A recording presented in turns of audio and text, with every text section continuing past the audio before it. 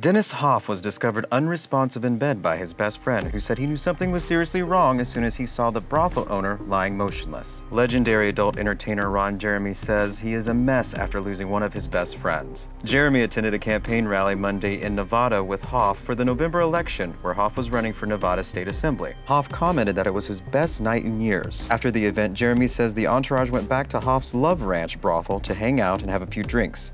He stressed that Dennis didn't drink or do drugs and was merely hanging out, basking in the glory of the night. Afterwards, Jeremy says Hoff went to his private room with a, quote, sexy Latin girl, and Jeremy went to his own room. The next morning, the two were allegedly scheduled to visit a retirement home as part of the campaign and thought it was odd that Hoff had not yet woken up. So he went to Hoff's private room to check on him. Jeremy says Hoff was lying motionless in bed and describes Hoff's skin as cold to the touch. Employees from the front office of the brothel rushed in and tried to administer some quick chest compressions before realizing the situation was much worse, so they called 911. Emergency responders rushed to the brothel and declared 72-year-old Hoff dead.